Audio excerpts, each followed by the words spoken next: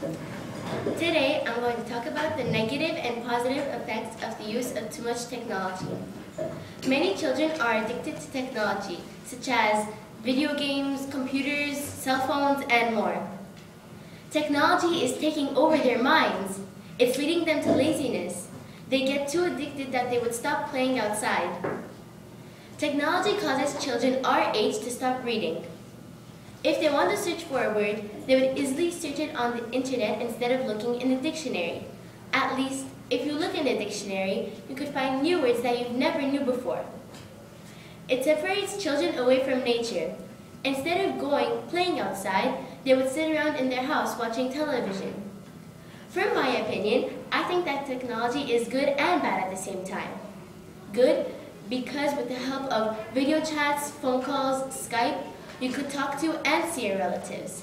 Bad, because it ruins your creativity. It pulls you away from nature and books.